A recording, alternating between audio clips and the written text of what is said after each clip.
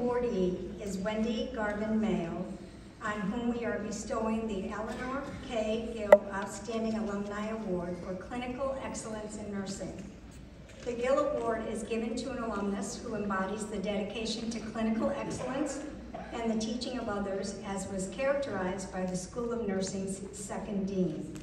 Wendy exemplifies this spirit in her clinical work as an adult nurse practitioner, a stress management consultant, certified life coach trainer, speaker, and author. Ms. Garvin Mayo, will you please join me at the podium?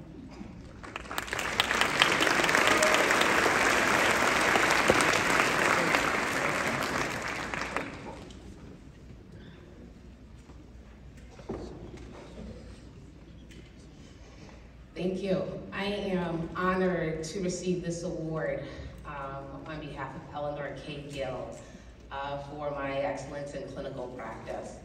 I'm honored to be here with all of you today. And I want to thank the dean who's not able to be here, our associate deans, our faculty in the School of Nursing. And I want to congratulate the class of 2022. And I want you to know that you have picked one of the best professions on the planet.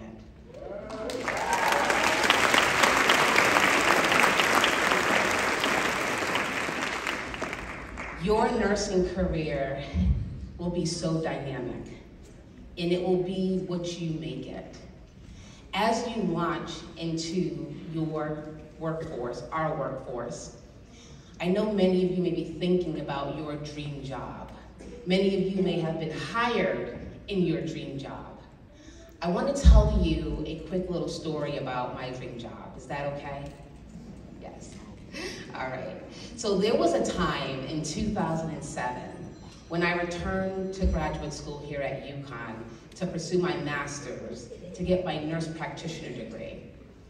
Because I wanted to obtain my dream job of becoming an oncology nurse practitioner, working in that outpatient setting, serving cancer patients. That was my motivation to come back to school. That was my motivation to finish school. And in 2010, I finished my degree, and a few years after that, I obtained my dream job.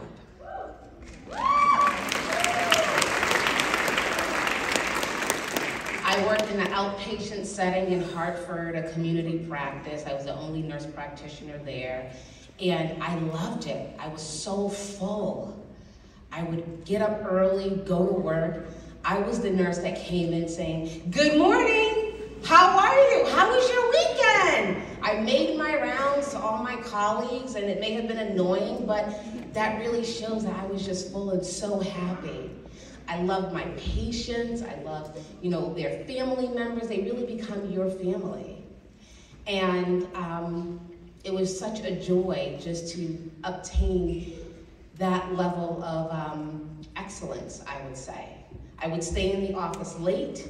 I would be home late, but I was looking at my charts because it was important to me to really serve my patients.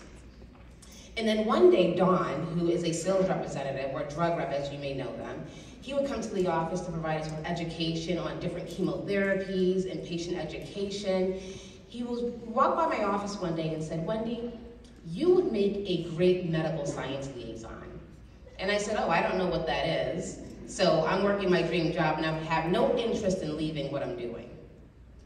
A few months later, he comes back, walking by my office, and he says, "Wendy, you would make a great medical science liaison." I said, "Okay," we both laughed and nodded. A few months later, he came into my office and sat down and said, "Wendy, my company is looking for a medical science liaison in Connecticut, and I want to refer you." And I said, "Okay." He said, "But you have to apply." I said, "Okay, I can do that." So he leaves my office, and I'm not thinking anything of it. So that night, I get home, and what do? What is a medical science liaison, right? I go to Google. I have no idea. So I learned that a medical science liaison is a clinical expert who really is a liaison between the pharmaceutical company and providers. So you take the clinical research that the company's doing, and you relay that information to the provider so they can enroll patients in clinical trials. And it was still in oncology, so it felt good, right? And in my research, I found that in order to be a medical science liaison, you had to have a doctorate degree. So PharmDs or PhDs, and I was like, yes, this is great. I don't have a doctorate degree, right? So they're not gonna wanna hire me. So I applied because I told Dawn I would. Went through the interview process, probably one of the hardest interview processes that I ever been through in my career. And they actually called me to offer me the job. And I cried. And I said, Wendy, what did you do? You was working your dream job. Why did you even entertain this opportunity?